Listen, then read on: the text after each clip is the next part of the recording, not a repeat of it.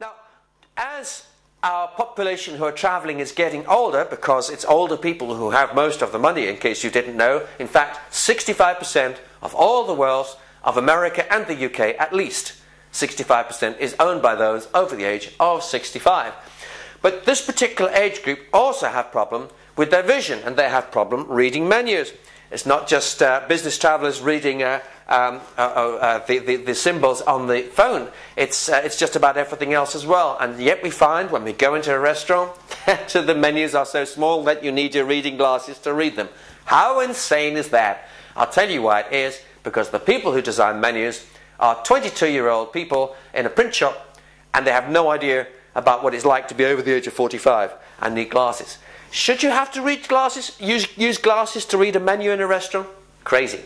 These restaurants are discriminating against the very people that they're trying to market to. It's a little odd.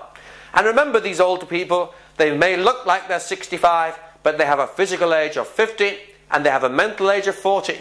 In fact, sometimes they feel like a 35-year-old. So we need to treat them with care and respect and be very careful about the assumptions we make. Older people are looking for quality, comfort, convenience, security. They're looking for easy, reliable transport and transfers.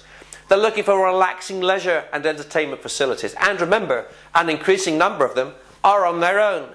In fact, if you look at those who are over the age of 80, and an increasing number of people are over the age of 80 who are travelling, you'll find the majority of them are single. And therefore we need to think about the single traveller and the needs of a single traveller.